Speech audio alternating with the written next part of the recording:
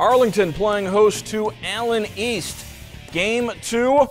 Kyle McDowell on the mound, strikes out Cole Basham at 1-2-3, top of the first for the Red Devils. Bottom of the first now, man on first. Tyler started a little nubber, but Cody Musselman off the mound makes the play at first as the Mustangs get out of the inning. Later on, man on third. Musselman gets the strikeout for Nick Affolder, and that ends the top of the first. Bottom of the first, I should say. Second inning now. Eric Neely, a rope, but right at Tyler Richards. Move to the second now. Richards answers with a ground ball up the middle. Lead off single for Richards. But once again, Musselman able to settle down with a man on third. Strikes out Logan Spire to end the second inning. Final scores from Arlington. Allen East gets the sweep over the Red Devils 3-2 and 8-4.